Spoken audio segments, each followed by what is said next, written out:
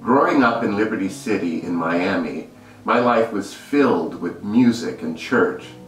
Then I discovered my passion for dance in middle school at an Ailey performance, which was life-changing. Simon Schuster in 2015 published My Story, My Dance, which highlights how seeing Alvin Ailey's masterpiece, Revelations, led me into a new world and to becoming the person I am today.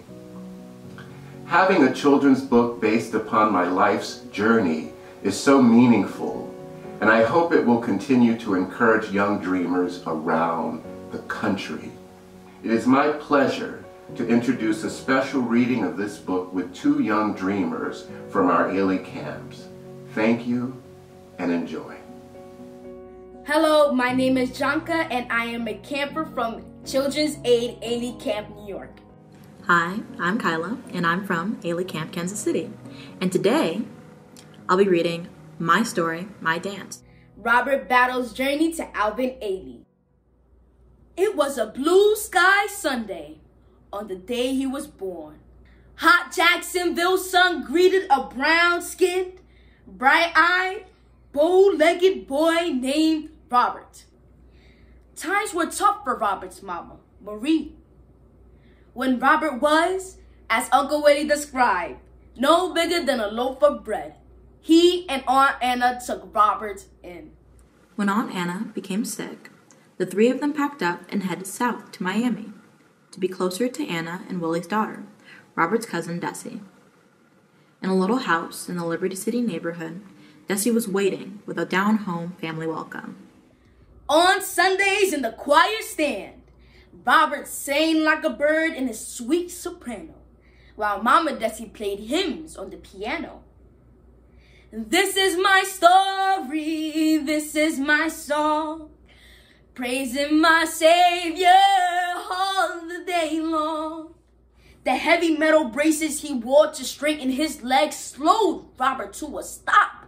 Trying to walk, he fell down time and again until finally his legs got straighter and stronger. His living room floor became a stage, lit with the smiles of his Uncle Willie and Mama Desi. The world is a stage, he sang in his best Broadway voice. The stage is a world of entertainment. As a freshman at Miami Northwestern High School, Robert signed up for the after-school dance program. He'd been dancing for 2 years at the Arts Center, and he knew that most dancers started training before they were 5 years old. In his classes, Robert was the first to arrive and the last to leave. He knew he had a lot of catching up to do. Robert boarded the bus with his dance class. They were on their way to see a dance company performing in Miami Beach. Once they were settled in their seats and the lights were dimmed, Robert's eyes never left the stage. In piece after piece, dancers in all shades of brown moved powerfully, gracefully across the stage. And when the Revelations finale began, they all moved as one to a mournful spiritual. Rock my soul in the bosom of Abraham. Rock my soul in the bosom of Abraham. Rock my soul in the bosom of Abraham. Oh, rock my soul. In the Alvin Ailey Dance Company, Robert saw his past and his future, and he saw himself. In his final year at New Road, he'd auditioned for and received a full scholarship to the school he'd only read about in dance magazines. His Mama Desi sat in the car, waiting to take him to the airport.